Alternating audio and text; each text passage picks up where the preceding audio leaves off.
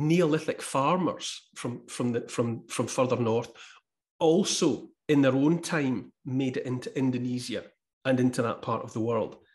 And at some point there was interbreeding. So the much more recent incomers, now we're talking maybe 10,000 years ago, these people came in, or even more recently, came south as well and encountered Denisovan people and interbred.